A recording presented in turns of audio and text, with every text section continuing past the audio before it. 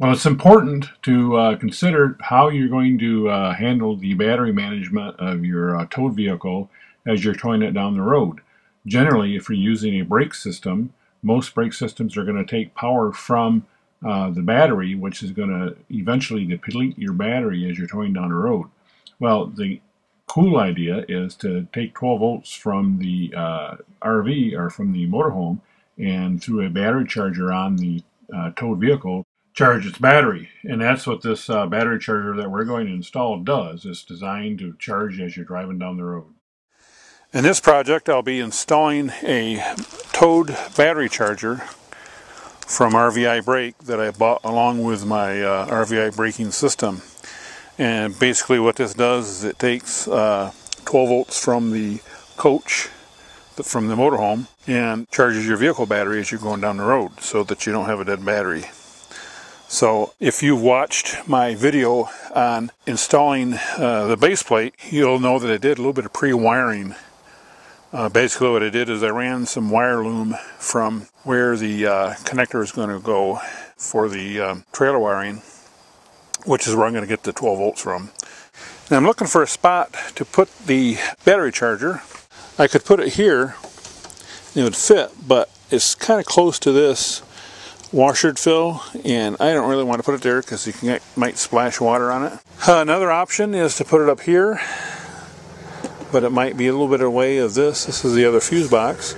I could Velcro it to the top of the fuse box, but then I'd have to be kind of mindful every time I took the fuse box off. We also found a spot over here that's kind of out of the way, right in here, and then they give you enough wire to go across here to the battery.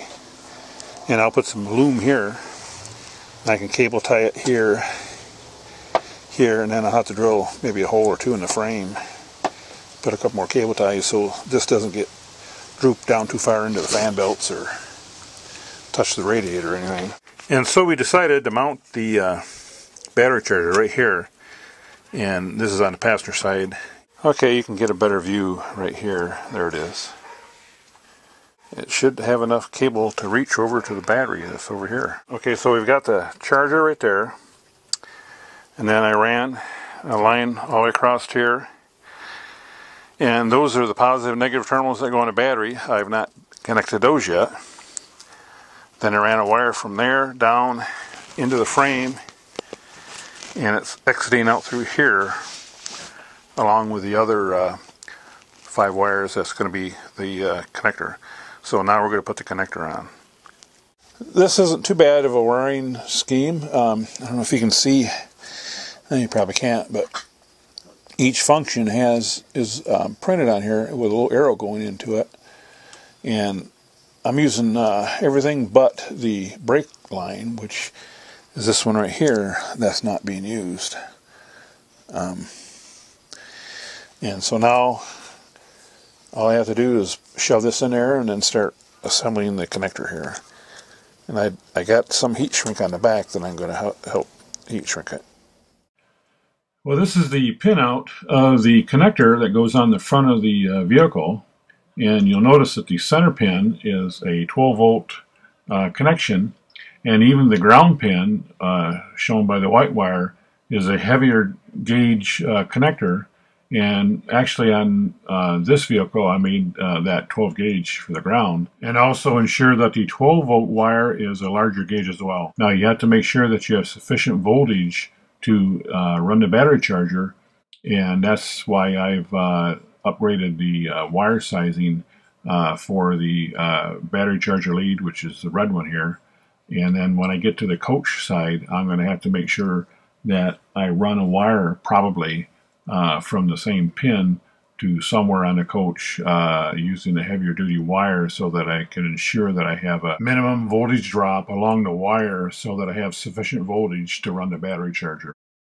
Well, I have side post battery, and in order to connect the battery charger to that, what I need to do is I found these little adapters here, and this is what one of them looks like.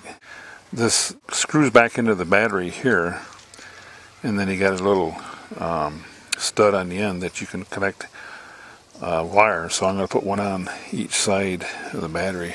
So I got to put these terminals on because these I don't think are big enough. Okay, now battery 101, I suppose.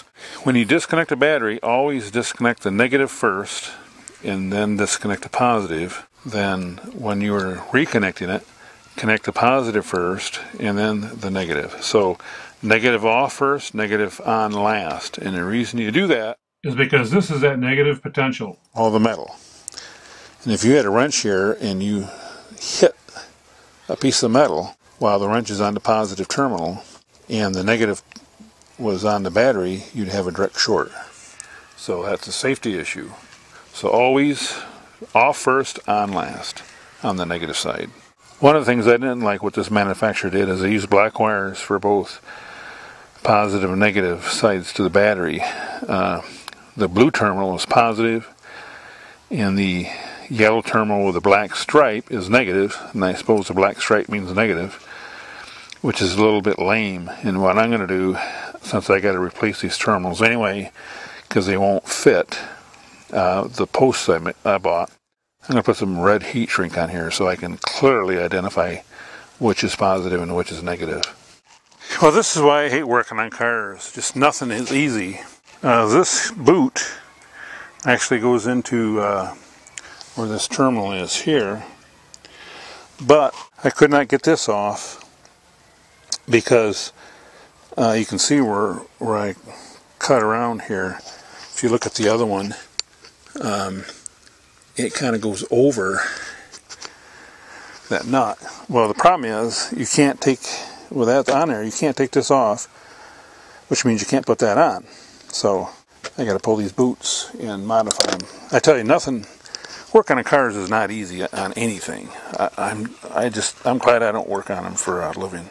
So now we've got the battery posts connected, the adapters.